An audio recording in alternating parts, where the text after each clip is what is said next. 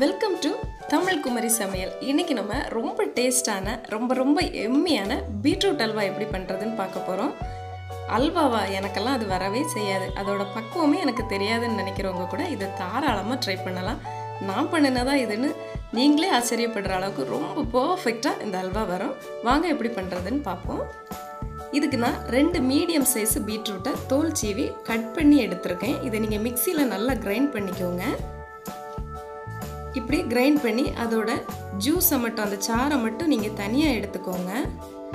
இப்போ ஒரு நான்ஸ்டிக் பேனில் கொஞ்சமாக நெய் ஊற்றி அதில் உங்ககிட்ட என்ன ட்ரை ஃப்ரூட்ஸ் இருக்கோ அதை நீங்கள் வறுத்து எடுத்துக்கோங்க. இதில் நான் தேங்காயை சின்ன துண்டாக நறுக்கி போட்டிருக்கேன், கூடவே பாதாமையும் நறுக்கி போட்டிருக்கேன். அதே நெய்யில் நீங்கள் அந்த பீட்ரூட் சாறையை நீங்கள் ஊற்றி அதில் நீங்கள் எடுத்து வச்சுருந்த ஒரு 4 டேபிள் ஸ்பூன் கார்ன்ஃப்ளவரை தண்ணி விட்டு கலக்கி இதில் நீங்கள் ஆட் பண்ணிக்கோங்க. எல்லாம் உடனே நீங்கள் போட்டுடலாம், ஃபஸ்ட்டே நீங்கள் போட்டுருங்க. கொஞ்சமாக ஏலக்காய் தூள், அதுக்கப்புறமா நீங்கள் எந்த அளவுக்கு பீட்ரூட் ஜூஸ் எடுத்துருக்கீங்களோ அதே அளவுக்கு சர்க்கரையும் நீங்கள் அதில் போட்டு ஃபஸ்ட்டே நீங்கள் எல்லாத்தையுமே போட்டுருங்க. போட்டுட்டு அதுக்கப்புறமா நீங்கள் மிக்ஸ் பண்ண தொடங்கிடுங்க. ஃப்ளேமை மீடியமில் வச்சுக்கோங்க.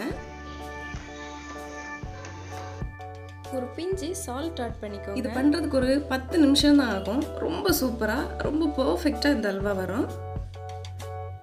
இப்படி நீங்கள் ஒரு 10 நிமிஷம் கூட ஆகியிருக்காது. இப்படி நான் இதை பண்ணிகிட்டே இருக்கும்போது நான் இன்றைக்கி மீடியம் சைஸு பீட்ரூட் தான் எடுத்திருந்தேன். இவ்வளோ அழகாக வந்துடுச்சு. பொதுவாக நம்ம உடம்புல நமக்கு அதிகமாக இரும்பு சத்து இருக்கணும். இரும்பு சத்து இருந்தால் தான் நம்ம சாப்பிட்ற சாப்பாடு மூலமாக நம்ம உடம்பு வந்து ரத்தத்தை உற்பத்தி பண்ணிக்கிடும். அதனால் அதுக்கு தேவையான இரும்பு சத்தை இந்த பீட்ரூட் நமக்கு கொடுக்கும். 1 ஸ்பூன் நீங்கள் நெய் ஊற்றிக்கோங்க. நெய் ஊற்றாட்டாலும் கூட அது அழகாக வரும். நீங்கள் 1 ஸ்பூன் நெய் ஊற்றிக்கிட்டிங்கன்னா, 1 டீஸ்பூன் சின்னதாக தான் நீங்கள் ஊற்றிக்கிட்டிங்கன்னா, இந்த நீங்கள் ஃபஸ்ட்டு கிண்டும் போது இருந்ததை விட இதில் ஒரு சின்ன டிஃப்ரெண்ட் தெரியும். நீங்கள் ஸ்பூனை வச்சு ஒரு சைடு எல்லாத்தையும் தள்ளுனீங்கன்னா எல்லாமே சேர்ந்து இன்னும் ஒரு சைடு வந்துடும். இப்படி நீங்கள் நடுவில் இப்படி ஒரு கோடு போடும்போது உடனே அது ஜாயிண்ட் ஆகாது. இந்த மாவு அவ்வளவுமே ஒரே சைடு போய் நின்றுக்கிடும். இப்படி ஸ்பூனில் இருந்தும் ஜெல்லி மாதிரி விழும். இதுதான் அதுக்கு கரெக்டான பக்குவம். 10 நிமிஷத்துக்கு உள்ள நீங்கள் இதை பண்ணிடலாம். ரொம்ப டேஸ்ட்டாக இருக்கும். நீங்களே ஆச்சரியப்படுவீங்க, இந்த அல்வா நானாக பண்ணினேன் அப்படின்னா. அவ்வளோ அழகாக, அவ்வளோ டேஸ்டியாக இருக்கும். கலர் கூட நல்லாயிருக்கும். நீங்கள் சுகரில் பண்ணிங்கன்னா லைட் ரெட் கலரில் வரும். இதே நீங்கள் சர்க்கரையில் பண்ணும்போது கொஞ்சம் கூட டார்க் ரெட்டாக வரும். பீட்ரூட்லேயும் இரும்பு சத்து இருக்குது, சர்க்கரையிலையும் இரும்பு சத்து இருக்குது. அதனால் நம்ம உடம்புல இரும்பு சத்தை அதிகரிக்கணுங்கிறதுக்காக தான் நான் இதில் வந்து சர்க்கரை ஆட் பண்ணியிருக்கேன். சர்க்கரை இல்லாதவங்க சுகரும் ஆட் பண்ணிக்கலாம். அல்வாவோட பதங்கிறதே நம்ம கிண்டும் போதே நமக்கு தெரிஞ்சிடும், எல்லாம் சேர்ந்து உருண்டு வரும். அதுதான். இப்போ ரொம்ப டேஸ்டியான அல்வா ரெடி ஆகிட்டு. உங்ககிட்ட டிஃபன் பாக்ஸ் இருந்தால் அதில் வைங்க. இல்லைனா ஏதாவது கேக் டின்னு அந்த ஏதாவது இருந்துச்சுன்னா கீழே அந்த ட்ரை ஃப்ரூட்ஸை போட்டுக்கிட்டு எண்ணெய் தடவிட்டு அதுக்கு மேலே ட்ரை ஃப்ரூட்ஸ் போடுங்க. இல்லைனா நெய் தடவிக்கோங்க, பட்டர் தடவிக்கோங்க.